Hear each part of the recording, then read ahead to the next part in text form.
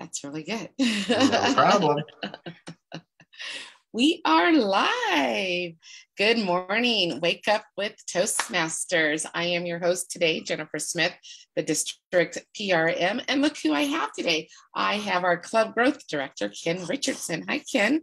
Good morning. Good morning, Jennifer. How are you doing this morning? Oh, I am good. Thank you. I think it's a little damp outside, so I'm pretty excited about the weather. My dogs aren't, so I'm petting one of them right now. Actual rain. That's a novelty. Yeah, it's kind of interesting that it rained in December. Sometimes we just don't get that here in Las Vegas. Right. So for our audience, we are based out of Las Vegas. For those who are not familiar with us, we are part of District 115 for Toastmasters. And the purpose of our show is just to tell you a little bit about our journeys with Toastmasters and the benefits. Sometimes we have guests, sometimes we don't, but today we do not have a guest. But since we have Ken on, I don't think Ken and I have a conversation about his journey. So I'm really curious about a few things. So I figure I will just interview him today instead of... I did that to Phyllis last time as well. I'm like, oh, Phyllis, let's hear about you. So one of the things that I really wanted to know, because I haven't had a chance to ask you, Ken, is this your first round of being a district officer? No, it isn't. I've been a Toastmaster for 14 years, and I have served as an area governor. Well, it's area director now, excuse me.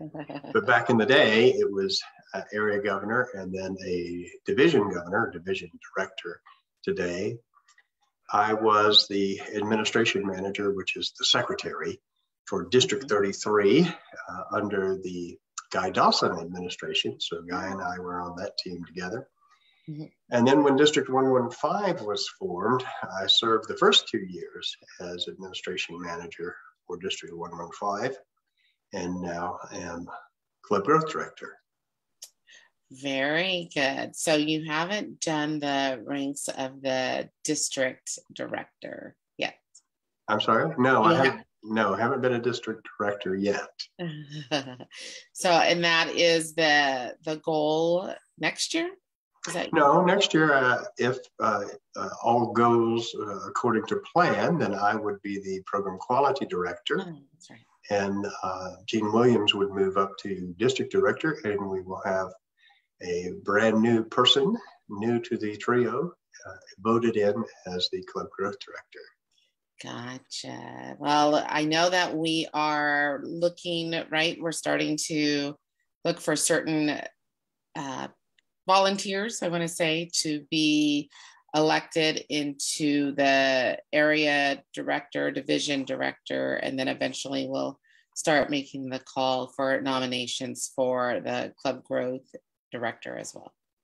Absolutely. I think we're constantly recruiting leaders, and I hope that all of our area directors will consider the opportunity to move up as district directors, and that the district directors will consider moving up to club growth director or public relations manager, or to give you some relief. I know you've done a terrific job in the past couple of years, and you probably are in need of a break.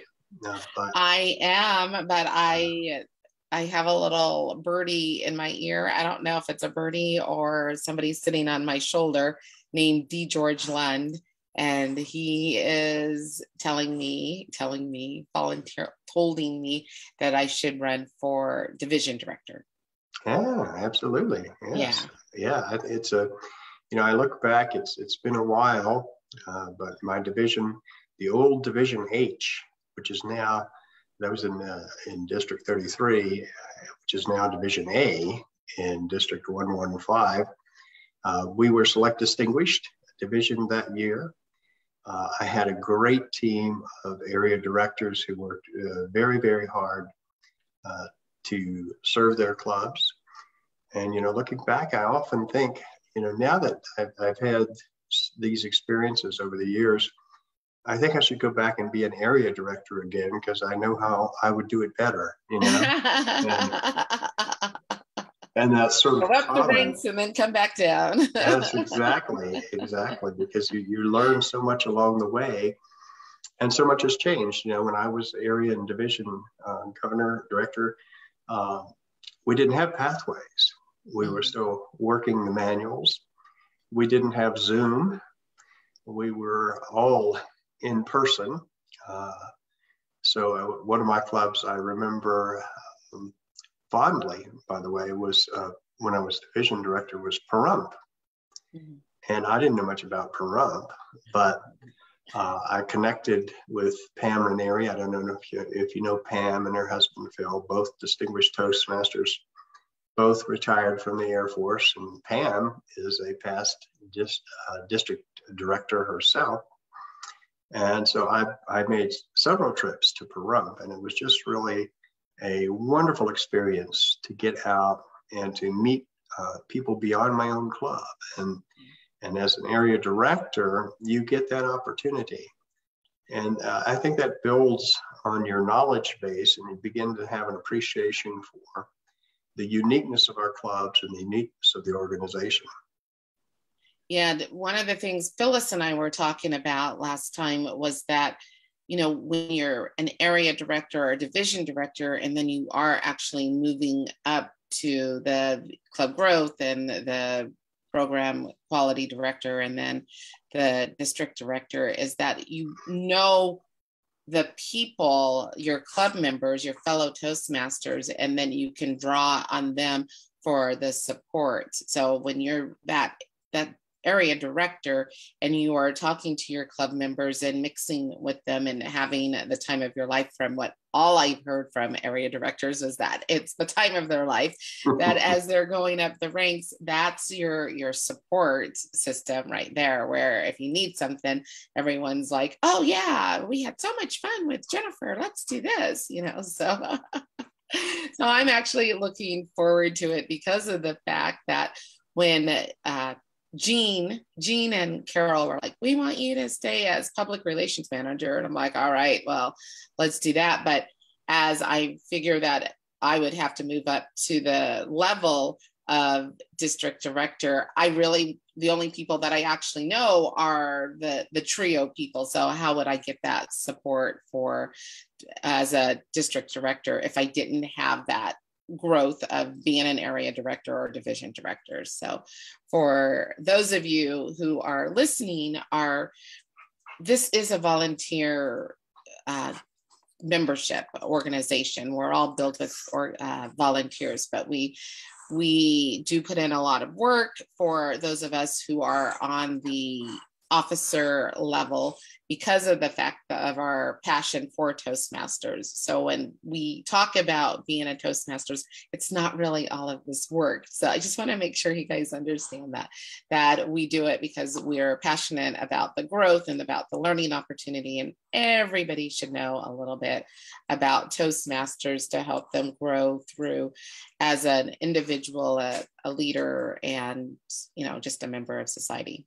So anyway, I have to put that plug in, because whenever I hear about, when I listen to us talk all the time, I'm like, oh my goodness, it makes it sound like it's so much work. Well, it's work, but it's also a learning experience. And it's an opportunity to really expand your thought processes, your horizons, if you will, and to get different perspectives. I mean, that's one of the things that I love, is talking to people about, well, how does your club do X, Y, Z? Mm-hmm. You know, what is it that makes your club unique? What would you most use if you were to develop an advertising slogan? For example, Jackpot Speakers has, their slogan is the home of the 30-minute evaluation. So my question to the clubs is, what would you use as your tagline? You know, if you were in marketing and you were developing a tagline for your club, you know, what would it be? You know, as you know, I'm a member of Early Risers. That's my home club. We're going to be meeting here in about 20 minutes or so. Mm-hmm. You know, a tagline for us would be Rise and Shine. I joined that club because it met at 6:30 a.m. every Wednesday, still does, We just recently celebrated our 40th anniversary. We're now into about our 43 years as a club, something like that. We were chartered on June 1st, 1979. Wow. So we've been around a while. And the reason it made sense for me was because I could go attend the meeting, have breakfast if I wanted, and then go on to my office by 8:30. And it was great. And it still works for me because I am an early riser. Yeah. And it's hard to imagine not being part of that club. Yeah. I'm also a member of Bon Appetit, which is an advanced club that meets once a month. And that works well for me too. It meets on a Friday, and we're now back, we're hybrid, of course. Thank goodness we're back in hybrid mode. I like that. Yeah, I think there's good and bad about both online and in person. But I really appreciate the opportunity to be in person with the Bon Appetit Club, and it's a hybrid meeting. So I'm really happy about that. But their schedule works well for me, as does early risers, and I think that's the key to longevity in Toastmasters. In large part, is working a schedule that fits your lifestyle or your work schedule. Yeah, definitely. We were in a meeting last night, right? And I was saying that even though you hear us and we talk about whatever clubs and what time it meets, there's so many other clubs that you can actually join to actually accommodate your schedule. So if you are watching this and you're like, gosh, Toastmasters sounds great, but I just don't have the time, or I just don't have the commitment for it, it's that each club meets differently, and you can set it up and schedule. You don't have to meet every single week. If that's not your schedule, maybe twice a month would benefit you more so than every week.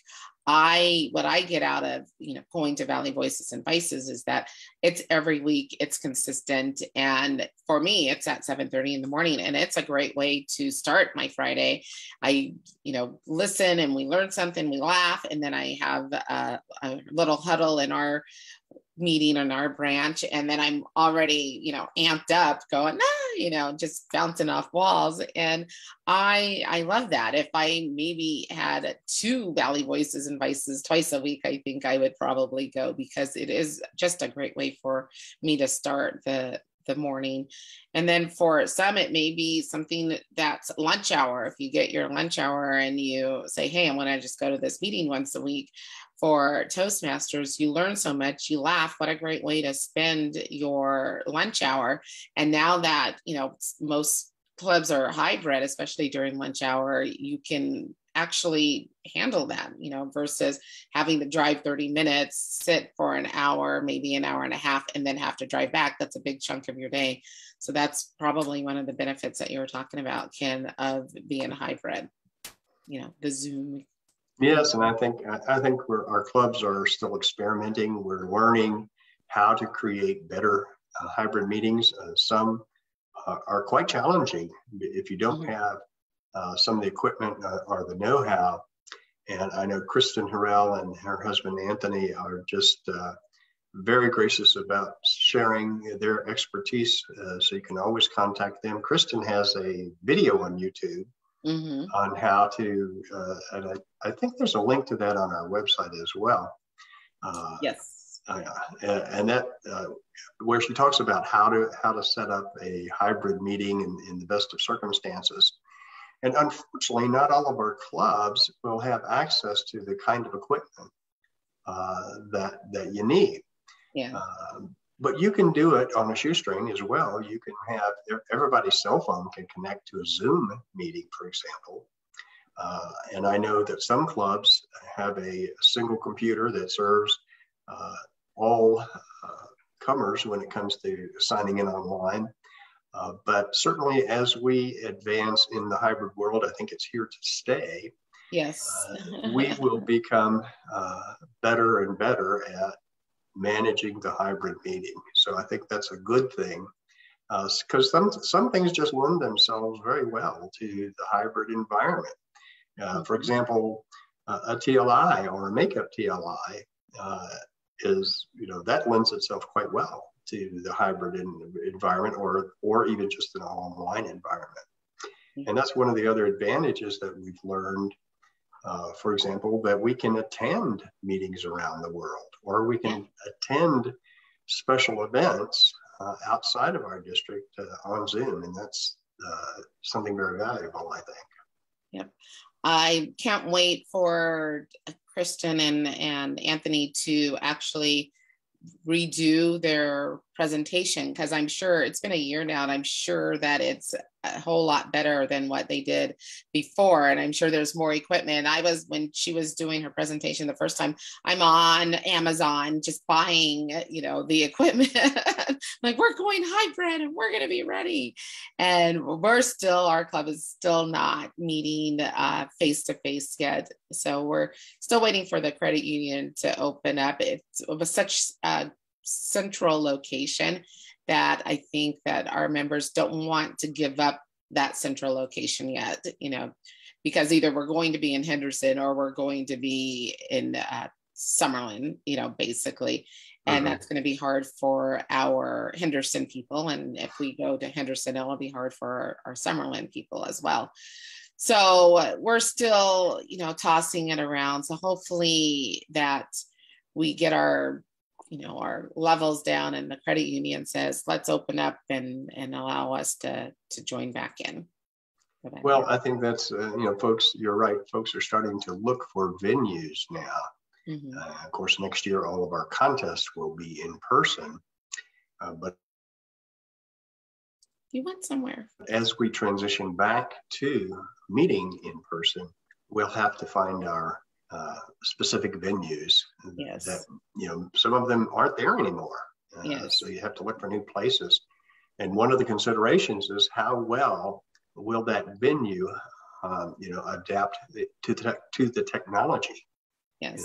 There aren't many places that don't have Wi-Fi, for example. Yeah.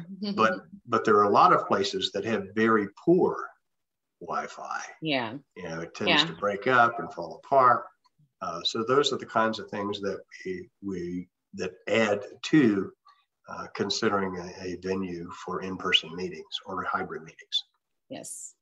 All right. You have just a few more minutes, and I challenged this question to you that I was telling you guys yesterday, that ask all of your guests. I'm going to ask you, what benefit do you see to our audience if you are talking to our audience to join Toastmasters? What is a benefit of Toastmasters?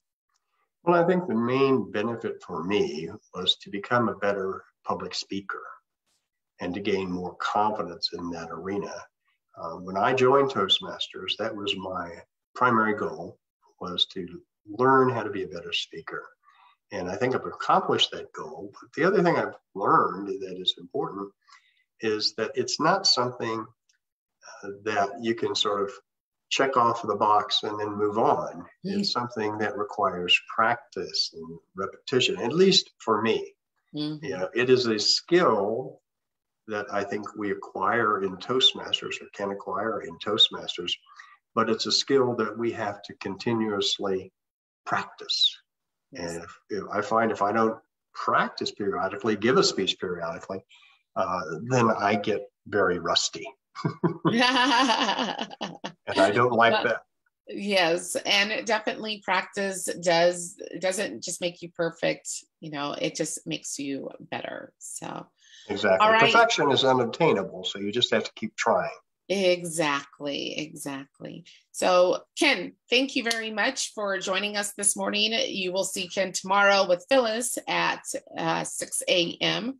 And we're going to have the folks from Jackpot Speakers are going to be on to talk about their upcoming evaluation extravaganza. So hopefully you'll join us. Great. I can't wait to see it. All right. Okay. Well, have a great Wednesday. I'm going to stay on just to give some announcements, and then I am off. So thank you. Have a great day. All right. Thank you. You too. Bye-bye. Bye. Well, I am really excited to have Ken on, and I hope you learned something today about him. And I just wanted to make an announcement of a few things. Our TLI is coming up in January 8th. So mark your calendar. Tonight you shall see the invitation on the website and on Facebook about that. For Saturday, we are having the educational enrichment night, and that's going to be a lot of fun. As always, we will always have a pathway and new membership. We are going to talk about meetup, and I can't remember what else, but don't forget to sign up for that. It's in the newsletter for those of you who are receiving our newsletter, which is also on Facebook. So the login information is that on the newsletter. We also have game night that is going to be on January 1st. Start off the new year with some of your Toastmasters friends, and let's play a few games. I think other than that, I think that's all the announcements that is fit to print. Did I say that? Old Saturday Night Live slogan. And I will see you guys next Wednesday. Before I sign off, just want to also, if you want to be a guest with us, please let us know, and we will assign you to whatever day, because we are here Monday through Wednesday at 6 a.m. every day. I hope you have a great day. Enjoy your nice rainy day, and happy Wednesday. Have a great day.